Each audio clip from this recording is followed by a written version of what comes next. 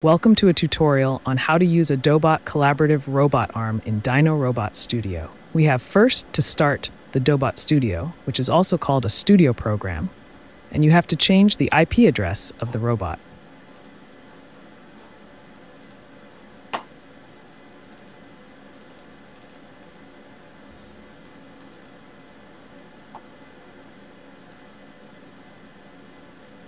After that, it is important to change the device mode to TCP so that the robot accepts the external connection. Back to DinoRobotStudio, we can drag and drop a Dobot resource in the resource group, and in the parameter panel, we set the ARM IP address.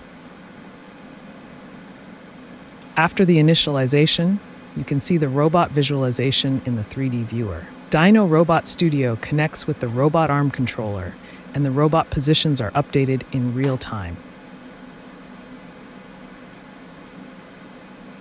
There is a Dobot set payload node. With it, we can set an external load in kilo and the center of mass in XYZ in meters.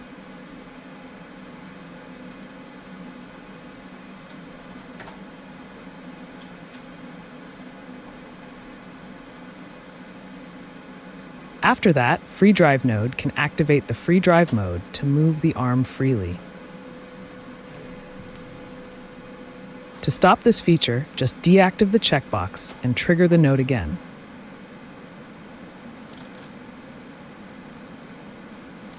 The Dobot button node monitors the buttons on the back side of the arm wrist.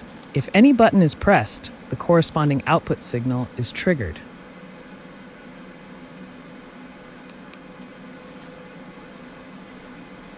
In the 3D viewer, double-clicking on the 3D visualized robot mode opens the robot panel. Here you can move each joint individually.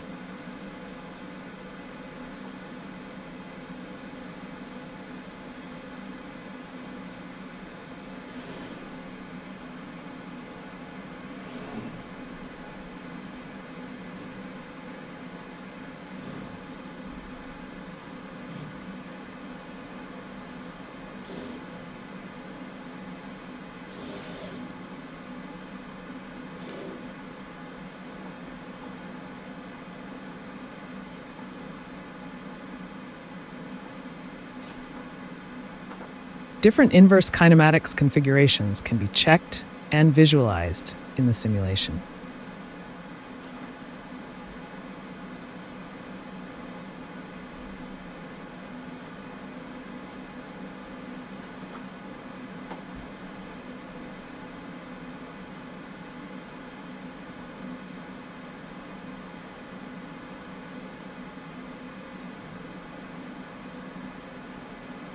We can move the robot arm by dragging the coordinate manipulator in 3D viewer so that the TCP is moved to another position or another orientation. This feature does not need the physical real robot arm, and it's also possible to program the robot in the offline simulation.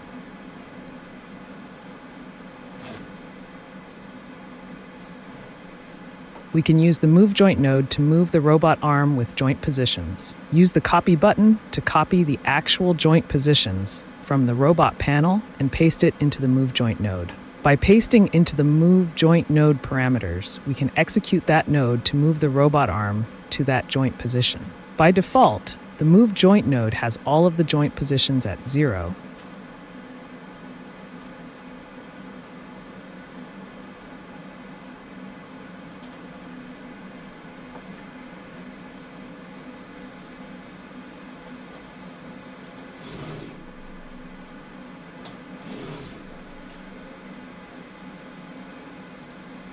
We can connect two nodes using the control edges in orange colored to make them executed in sequential order. Each time the first node has finished, the second node will be executed.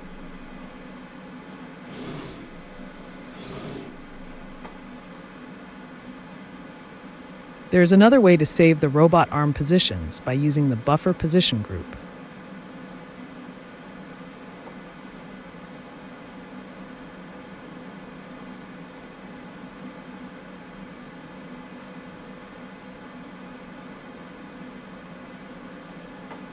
With free drive, I move the arm to another position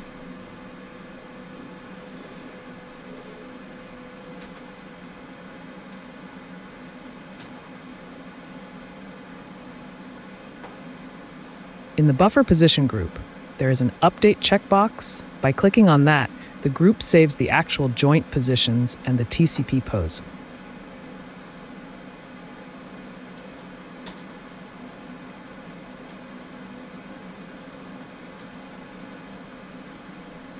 Here you can see that by connecting and passing through the joint positions from buffer position group to the move joint node, we can move the arm to that position.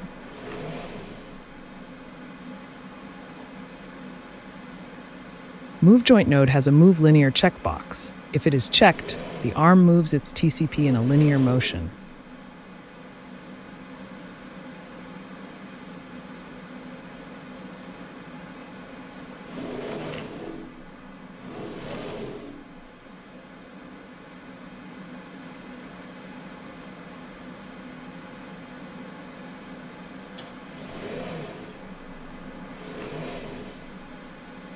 To move the arm into a given Cartesian pose, we can use the node Move TCP node. In buffer position group, the TCP is also stored. Connect them to the goal position of the Move TCP node. The arm moves its TCP to that position.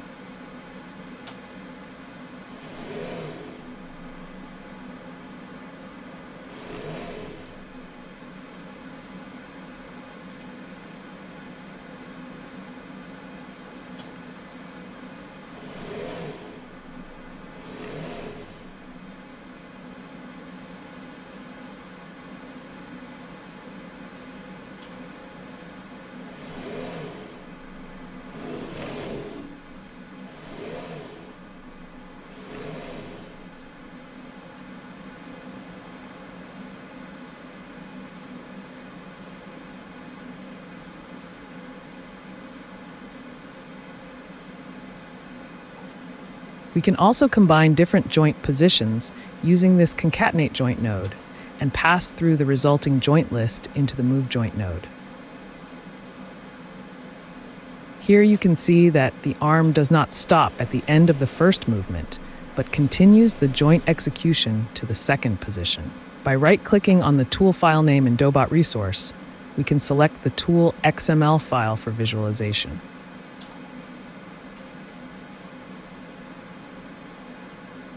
To clean up, we can click the Shift and select multiple group nodes and make it a group.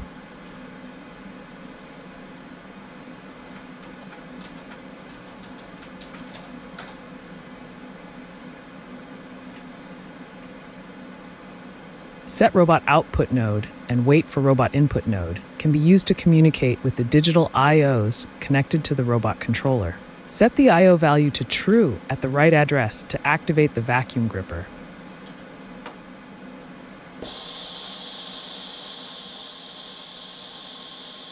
And by setting it to false, it can be deactivated.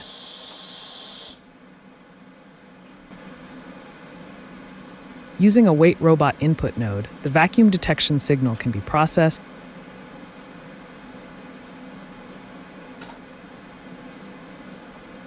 By connecting 3 nodes this way, the suction is activated until the vacuum is detected, and then it is turned off.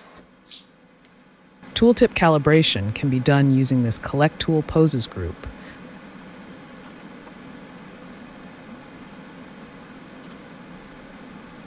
By moving the robot with the tooltip pointing at the same position, we can calculate the tooltip relative to arm TCP. The arm here is moved manually to different positions. At least 5 positions need to be collected. More positions would improve the precision of the result. After the calibration procedure, we can use the calibration tool pose group to compute the position. The tool orientation cannot be determined this way and is set to 0.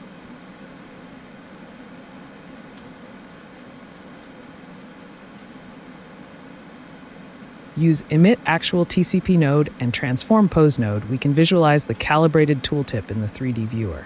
We can manually input the 60 degrees in the Emit Pose node read from CAD data to set the orientation of the tooltip. After the coordinate transformation, you can see that the Z-axis is aligned with the suction direction. Eye-in-hand calibration determines the camera position relative to arm TCP. Place a chessboard in well-reachable area in front of the robot. The camera positions relative to that chessboard can be determined and moved. Here you can see that more than 20 positions are moved automatically. The program finds reachable positions and avoids any collisions. After the calibration procedure, we have the eye-in-hand calibration result. Grasp planning is an important functional part of DinoRobotStudio. For an example object, a chocolate square, 12 grasping positions are defined.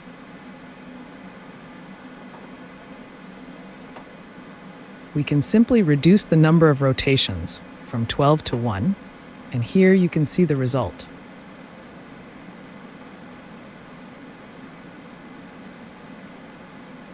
Change back to 12 grasping positions, and we can use that to empty the chocolate squares from a bin box. The robot localizes the objects in the box and finds out collision-free possible grasps. You can see that the robot avoids any collision between the system gripper with the box, and it can fully empty the box. In our software DinoRobotStudio, you can very quickly implement such a bin picking application by yourself. There are many different deep learning algorithms for 2D image processing, 3D point cloud processing, object localization, collision avoidance, and path planning available in the software, with over 900 nodes and groups provided ready to use for all different tasks. Thank you.